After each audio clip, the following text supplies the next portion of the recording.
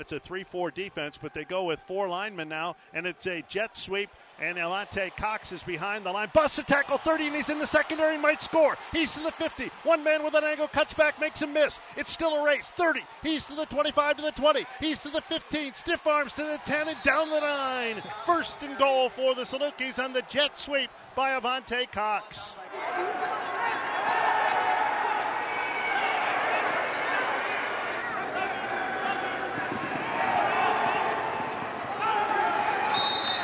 So they did turn it down, and it is first down at the 12-yard line, and here he is to throw, and he throws to the end zone. It's a touchdown to an open Avante Cox, and the Salukis can do no wrong. It's a 12-yard touchdown.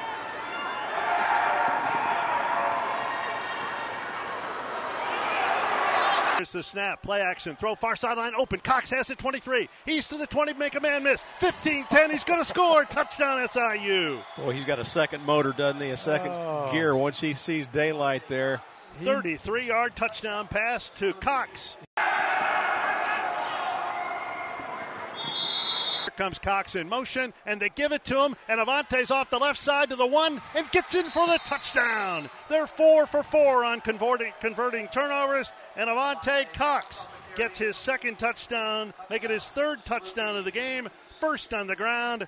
Dogs have the lead now, 47-21.